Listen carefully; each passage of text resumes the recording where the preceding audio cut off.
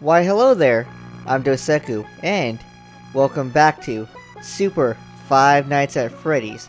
Today, we're going to enter into Night 4, and we're going to actually finally take the fight back to the guard.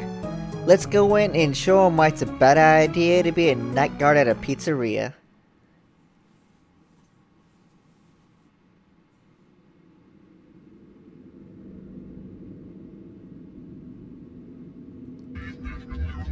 Of course, things start off where we left off last time, with dialogue that we started the night on.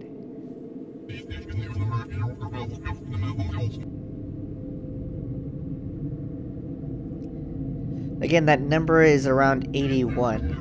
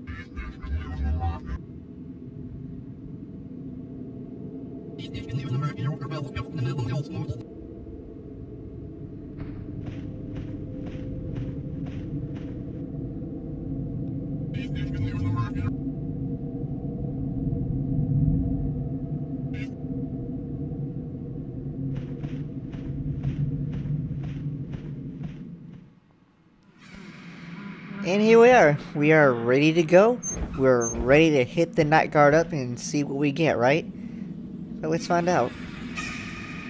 Yep, even the objective agrees with us. Alright, so a little thing about this night is, there's nothing to do here. This is technically the end game. Our whole goal is to just make it to the guard, and then that's where we stop. So if you haven't completed any of your side objectives at this point, like, I don't know, helping Shadow Bonnie, it's already too late for that.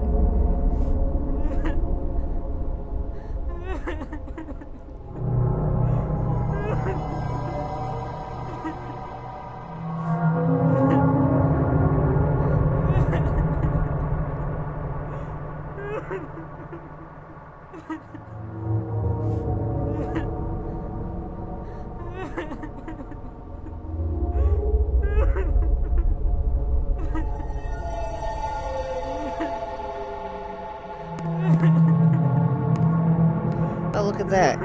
We get to control the purple guy for once. But we can't leave.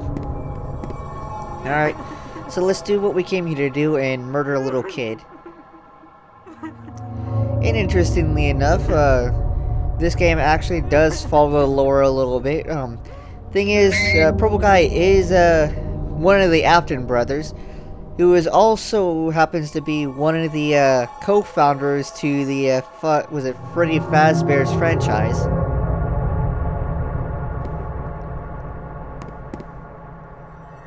Was it his son? Oh. Actually, I don't know how many Aftons there actually are. I know one of them was killed. We're playing as the murderer one. I think there was a third. It might have been the son. No. And that's what happens when a Springtrap suit disengages its safeties and locks into well, animatronic mode. Kills whoever's inside. Now that's a fun little reference to Sister Location, which takes place well before this game. For those of you who haven't played it, that's actually one of the only Five Nights games that actually has the story integrated into the game itself and not as some weird side thing that you have to go and find. Well, except for the fact to find out what happened to his daughter, but The main animatronic in that one basically tells you in one of the cutscenes. Essentially, Mr. Afton's daughter was killed by one of his earlier animatronics' baby.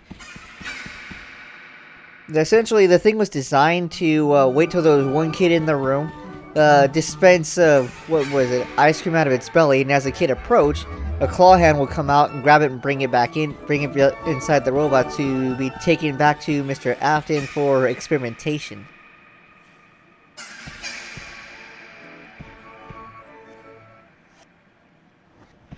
I don't remember the reason why he did something like that. One of the theories I've read on that is the fact that one of his other kids died during the bite of 87, possibly? And he's technically dead, and Mr. Afton's trying to put his soul back in his body somehow.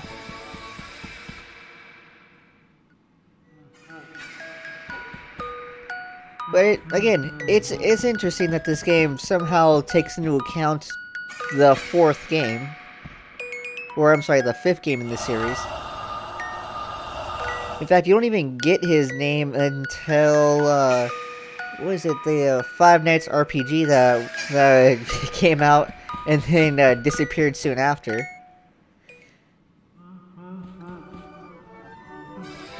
Oh yeah, you can't read it on that wall there, which it looks like it's too dark. Somebody scrawled, "It's me" onto it.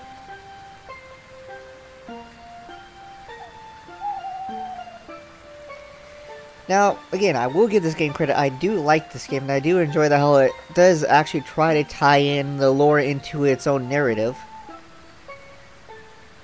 And again, we don't have to do any crazy looking around for it either. It's actually part of the game itself, so you can actually get characterizations and try to emphasize with what's going on.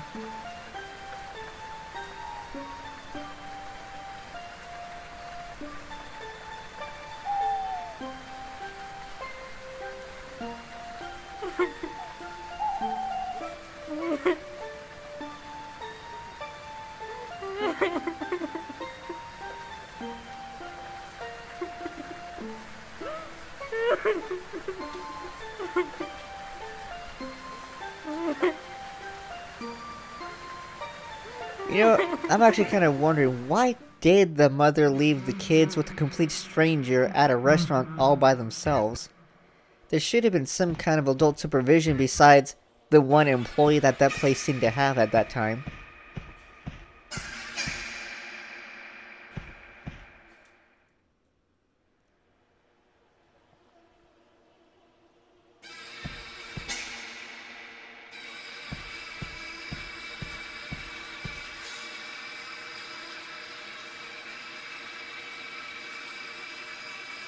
Alright, well, let's roll into this. Oh.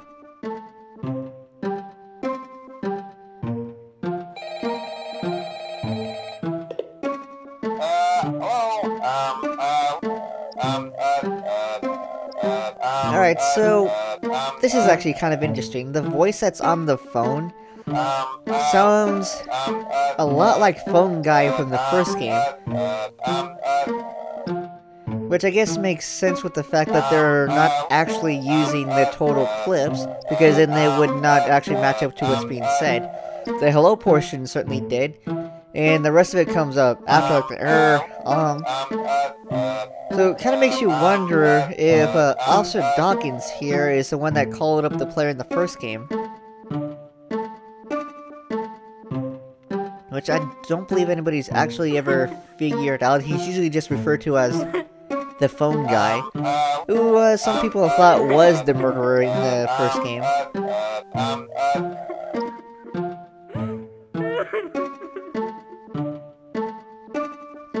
Although the phone guy does come back in game 3 after Surfer Bro decides to use the rest of the nights to play training phone messages.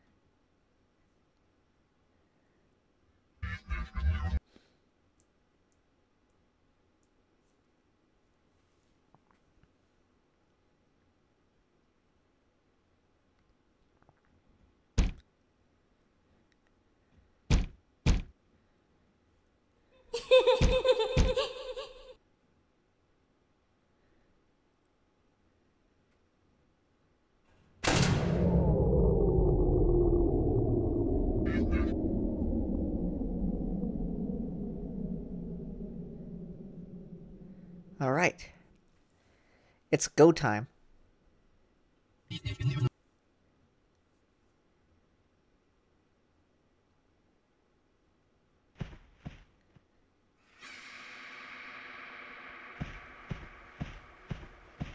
Huh. Something doesn't look right here. First thing I'll probably say that doesn't look right is the fact that Freddy decides to walk across the room before playing his song. Well, in the games, he usually just showed up on the outside the left door and did it before he jump scared you to death.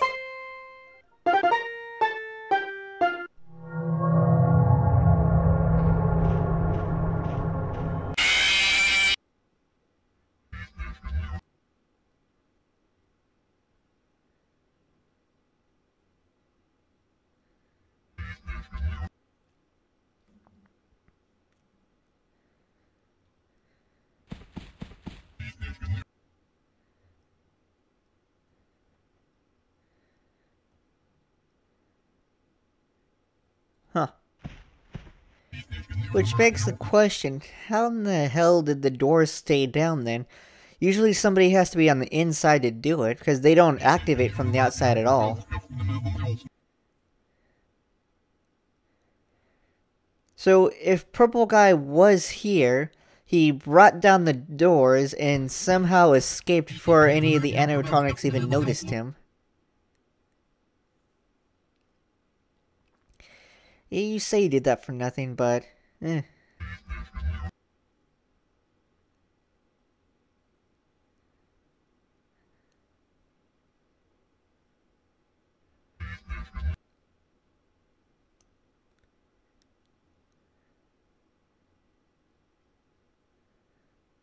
Oh. That's why there's no one here.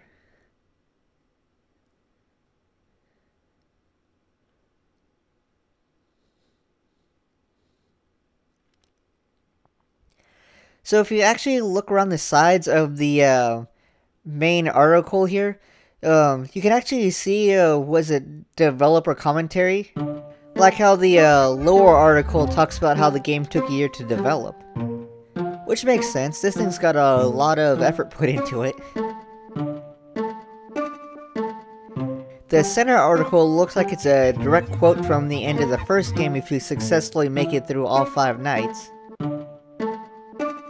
Or is it the secret stuff for that one? I don't remember.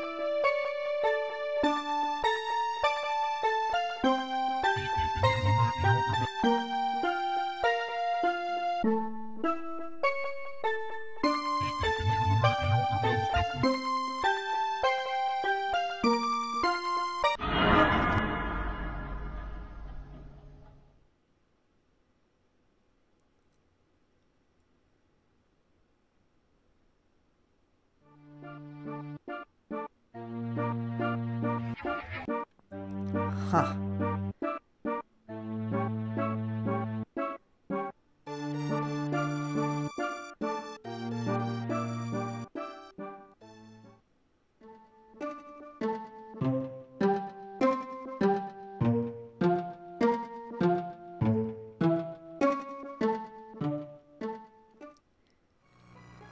Ugh.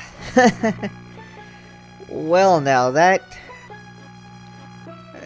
is not good. I really don't want to let the game end on that somber note. So, join me next time as we actually scrub through the game once more and see if we can't do what's necessary to get the good ending. So, thanks for watching. I hope you guys enjoyed it, and I'll see you later.